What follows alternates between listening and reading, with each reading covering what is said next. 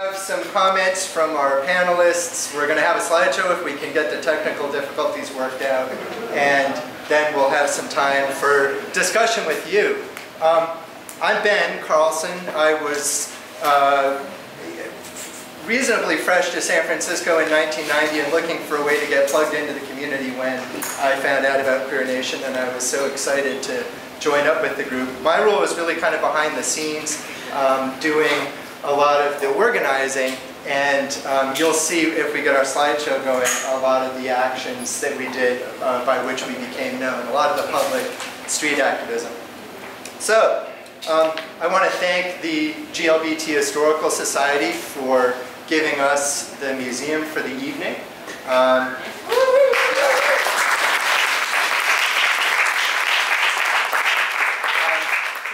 The GLBT Historical Society collects and preserves and exhibits and shares with the public and with researchers queer stories, specifically stories of the San Francisco Bay Area LGBT community. And there's a fundraising envelope on your chair. If you feel good about tonight's program and you love the Historical Society like I do, we would appreciate an additional donation. I know you all donated $5 to get in here tonight. Thanks very much for that. Brian Ringardner, about a month or two ago, contacted us to say, hey, it's the 25th anniversary of Queer Nation San Francisco. And we said, okay, we should do something. And we hustled together and reached out to old folks who were still around and available. And I went into the archives, a bunch of us went into the archives, where several members of the community have donated a lot of their materials from Queer Nation. I want to give a particular shout out to Gerard Koskovich, who would be with us, but he's being honored at a Milk Club dinner across town, so couldn't be here right now. His archive materials were very, very well organized, and really, anybody who knows Gerard will not be surprised to hear that. And they were instrumental in putting together tonight's panel. Okay, so 1990. You'll hear more about what those days were like. Here comes our fourth panelist, Carl Knapper. Ladies and gentlemen.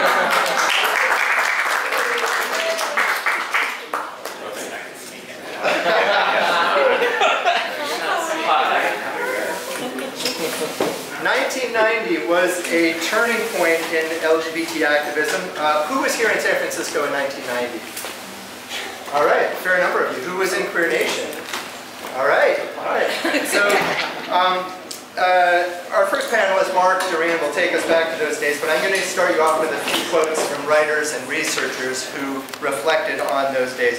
Activist scholars Alan Barabay and Jeffrey Escoffier described Queer Nation as the first retro-future postmodern activist group to address LGBT concerns. Susan Stryker wrote, to a significant degree, the relative frequency and acceptability of GLBTQ representation in mass culture in the 1990s and early 21st century can be dated to the emergence of Queer Nation. Wayland Walker of the University of Georgia said this, in making the theoretical move from object of hatred to subject who resists oppression, activists in the Queer Nation movement changed American culture and contributed to the social and legal gains made by LGBTQ people over the next 2 decades. So, Mark Duran co-founded Queer Nation San Francisco with his partner Daniel Pais and the late Steve Mehal.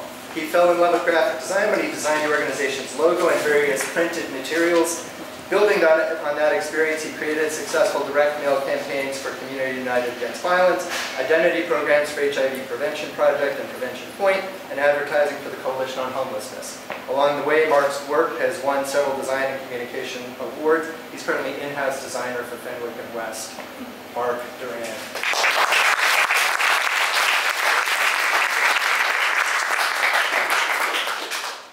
Should I stand up or what? I don't know. I never do this sort of thing, but I'm going to tell you my story. It's real short, and then we can hear other stories too. So, 1990 started off being a weird year. A dear friend almost died on the 1st, and then a couple more deaths on the same day, oddly enough, in May, which was it was very depressing. June rolls around. It's summer. It's summer vacations, all that stuff, my birthday, and then Gay Day.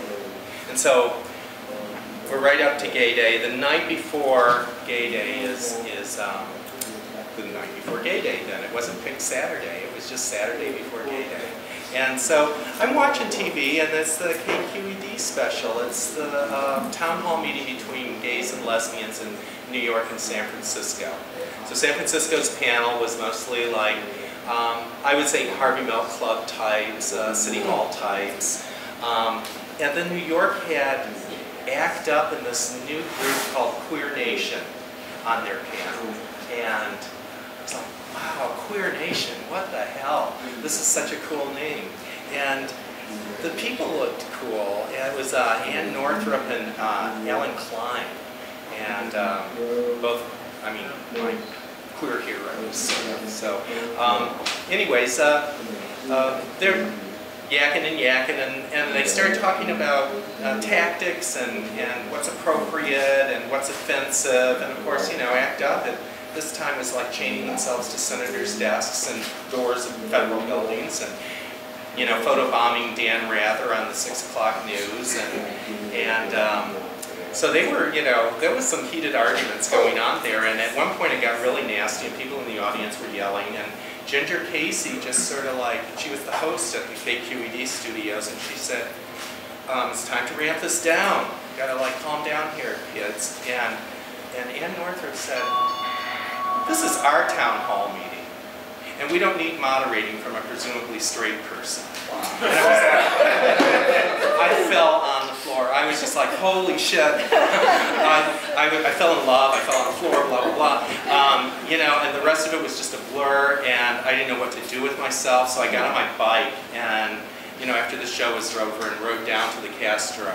And I was living in the Mission at the time. Get to Castro and 18th, and ACT UP is blocked off the intersection, and I swear it was Peggy Sue, Barbie Jesus, Jason, and they're winging toilet paper over the Muni wires. And I got off my bike and I was like, I'm here, this is it. So anyways, Gay Day happened, blah, blah, blah. That's, of course, wonderful. But, you know, Monday comes around and I'm like, I gotta move on this, gotta find out where these Queer Nation people are. So I call a women's building and they're like, yeah, no, there's not a group meeting here. But a couple people called, so I'll give you their number. And I got Steve Meehal's number and Jonathan Katz's number. And so I thought, well, I'm going to call Alan Klein first and see if it's okay if I, you know, borrow the name. And so I call him up, I get in touch with him, and he's like, oh yeah, start one up, just start one up. And I said, well, okay, we'll call it Queer Nation San Francisco, just to differentiate it, you know, from the real Queer Nation. And as if. So anyway, so I just didn't want to like have any kind of intellectual property problems in the future. So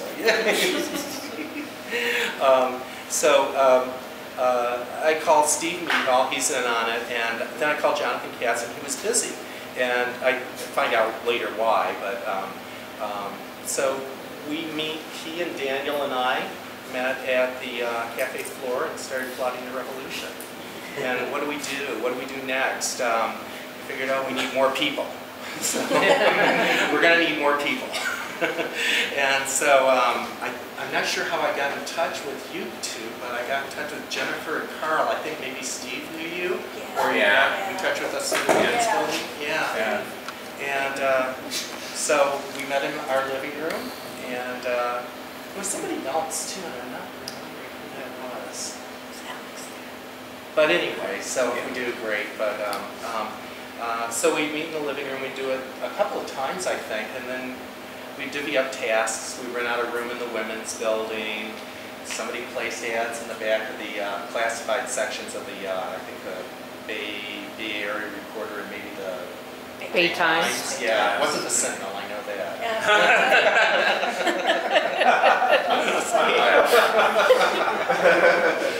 Coming out. Oh. Coming out? Was it coming? Was it Bay Times? Oh, yeah. Same thing. Same thing? Yeah. At that time, yeah. And then I worked as a typesetter at the time. I was working at PC World Magazine and Macworld, and we were, you know, they give us software every now and then and hardware, and one of the editors walked over a box of like Avery stickers that you could like run through a laser printer. This is like new technology. Very modern. And I'm like, well, we could use these as advertising somehow. So I started typesetting up a bunch of stickers, and I whipped up this thing in about 2 minutes, this logo, and just, you know, Queer Rights Direct Action underneath with like the Women's Building, 7:30s Wednesday night. And so anyway, so we were like real polite. We stick around. No, we were at the beginning. It was Steve and me. We weren't sure. We didn't want to stick around people's posters on telephone poles. That was an issue because we didn't want to cover up their band information. So we would stick around the corners at the intersections, like 16th and Market and stuff. And we're like, oh, maybe we'll get some people to show up at this thing. Maybe someone will show up. And so Women's Building happens. It's like that night. I guess it's the 18th of July, and we're there. We're kind of nervous, and we have prepared statements written, and we pull out about 20 chairs and set them up in a semicircle, like we're going to have an AA meeting or something. and people started coming in, and then more people came in, and then more people came in, and more people came in. And it was angry, and there were people yelling, and we're like, okay, let's start the meeting. We like unpack all the chairs, and there's still people coming in, and so we started reading. I think Steve started reading this statement and didn't get halfway through before Jean Harris, remember her? Yeah. She jumps up and starts berating us about how using the word queer is going to set us back 50 years, and blah, blah, blah, blah, blah, and storms out with all her sycophants in her wake. And she's just, she was a mess, but whatever. And,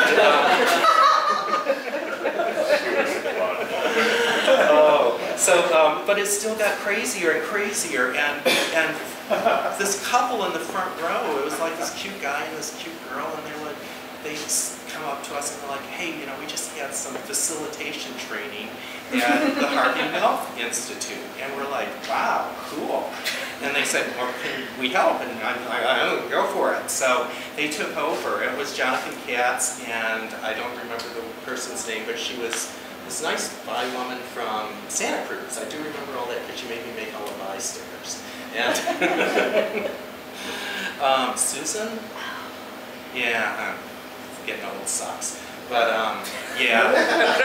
So anyway, so they facilitate, and it's still angry. And people are going off, but anyways, 9 o'clock rolls around and we still haven't resolved anything other than to meet again. So we all head out and we just start marching down the street. And we did it up in the Castro and took over the street again. And that was our first night. The end.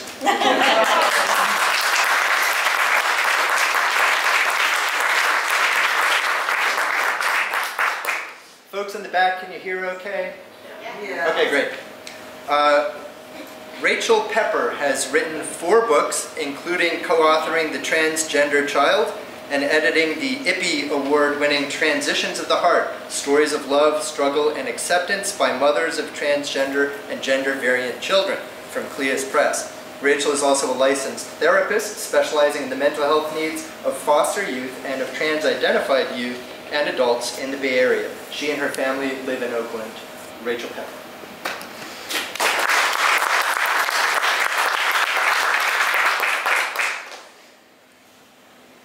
It was 1990, and I was 25 years old. I was a recent arrival to San Francisco, having chased my queer utopian dreams clear across the country.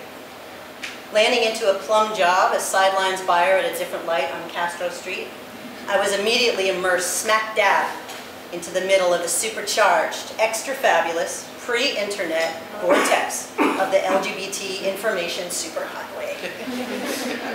My hunger for belonging, my quest for a community of like-minded queers, my sense of political outrage, and my boundless energy all converged that fateful day I saw the poster announcing the first Queer Nation meeting. Fed up with government complacency and the conservative political gloom of the late 1980s, budding activists were especially on edge from a string of recent gay bashings happening around San Francisco that spring. Many of us were already members of ACT UP and keenly aware of a new type of queer activism percolating in other cities, including the recent distribution of the riveting manifesto, "Queers Read This," and "I Hate Straights," and New York City Pride. Something had to give. And then that first meeting on July 18, 1990, how to describe the electric energy and fragrant sense of hope charging the air the night Queer Nation was born. Hundreds of us stuffed into a meeting room at the Women's Building, cruising, chatting, and getting organized. I will never forget it, because the next 6 months were probably the most thrilling time of my life. That night, I finally found the community I set out cross-country to find, an eclectic, diverse group of mostly 20-something young queers on the verge of changing the community from the inside out forever. We were angry, loving, sexy, stylish, smart, funny, and hopeful. Our community had been suppressed and attacked, ignored, and left to die. But we hadn't given up. We were banding together, empowering ourselves, emerging stronger and smarter, and more determined than ever to bring about change. We were queer comrades in a fight for our lives. We had passion, conviction, and a self-contained, near-ideal dating pool. For a glittering, glorious moment, the city was ours. What could possibly go wrong? That very first night, I met people who are still my friends today. People who went on to become leaders in their fields as journalists, novelists, artists, and filmmakers, as tech innovators, academics, midwives, entrepreneurs, educators, politicos, therapists, and community organizers. In other words, we still run this town. That night, I looked around and saw myself reflected back 250 times. That night, I put out a call to start a women's caucus, and Labia, Lesbians and Bi Women in Action, was founded then and there, becoming one of Queer Nation's most vibrant and active focus groups, leading events such as Girls' Night Out on September 21st, 1990 at Baja Cantina, and its follow-up on November 9th in North Beach. How empowering it was to take over a straight establishment and make it our own, if only for one night.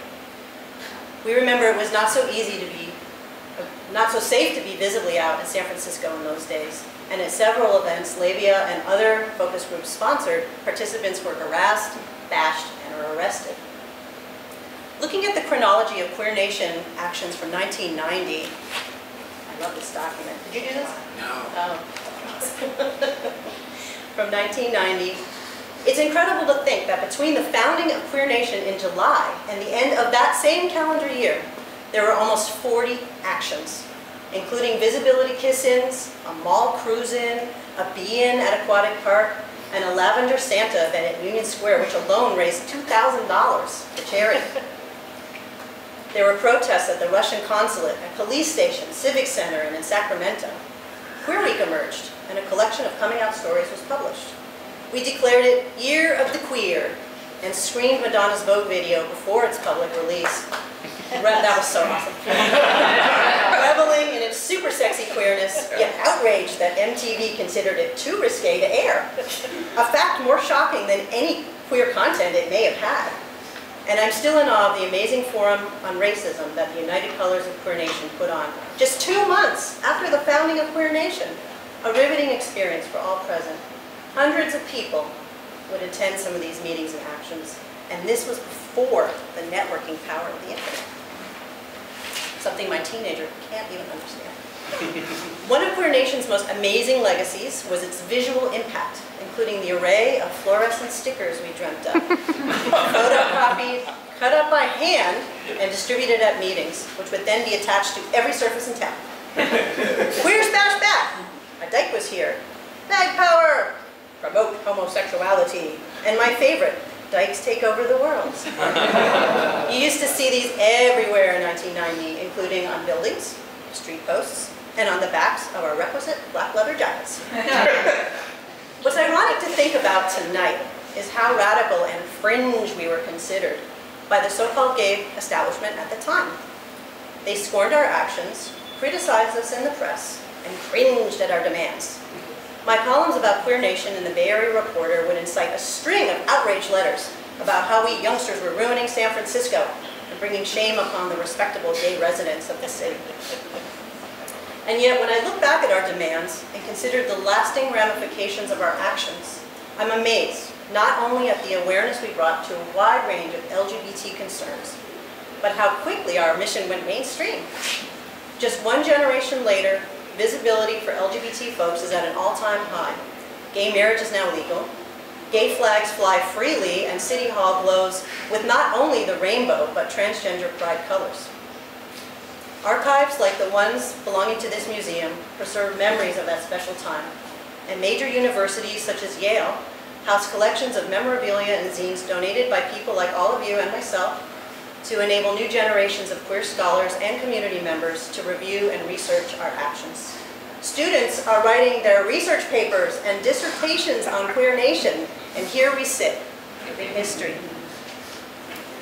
Although many of us have chosen since to move to the sunnier side of the Bay, and many others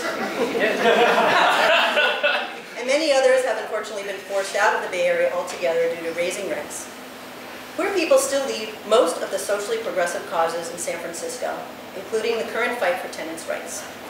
It's ironic how mainstream we've become, when many of us used to revel in our outsider status, even while fighting so hard for equal rights. I wonder how many of us kind of miss those days. I know I sometimes do. Despite my earnest involvement during Queer Nation's first year, I became disenchanted quickly and left when a soul-sucking, for me, combination of several factors killed my fun. Emerging leaders were vilified by other members. Racism and sexism reared their ugly heads. Political correctness muddied our message, and consensus stalled us out. Heartbroken by this turn of events, many of us turned to other pursuits. And not too long afterwards, Queer Nation San Francisco imploded. I credit Queer Nation for solidifying for me what has become my lifelong commitment to a full spectrum of LGBT causes, including authoring 4 books, fulfilling my own dream of becoming a parent. My daughter, Frances, who is here tonight, is about to finish high school. I dragged her along. Becoming a licensed therapist to address the mental health needs of underserved LGBT people in foster youth, and recently launching the Unicorn Project, an art and activities group for transgender children ages 4 to 10 with my partner Kellen, also here tonight. I could never have envisioned any of these things back in 1990 when I was a single, childless, duck-on bike, spending most nights out at clubs with names like Faster Pussycat, Uranus, and Club Q. I also learned from Queer Nation that group process isn't for me, and that I'm happiest and more productive in solo pursuits. That insight gave me the courage to launch my own business, become a single parent by choice, and eventually go back to school. I'm proud of the time I spent in Queer Nation, and proud of where my life has taken me since as a parent, a partner, and a healer. Over the past 25 years, I've tried to live each day with the kind of passion, energy, optimism, and empowerment we felt together back in 1990. May we always remember how fortunate we are to have had that experience, and that we are around to reminisce, continue our good work, and still be able to chant, "We're here, we're queer, get used to it." Thank you.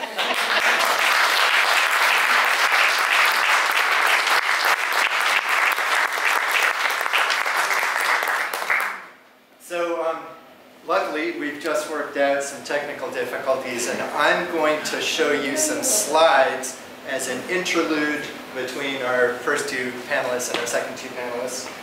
There's a lot of slides to go through, so I'm going to go kind of fast. If you have any questions, let me know. Otherwise, I'll start tapping buttons here. And some of this is kind of chronological. So this and I apologize for the graphics that are superimposed up there in the corner. We don't know how to get rid of them.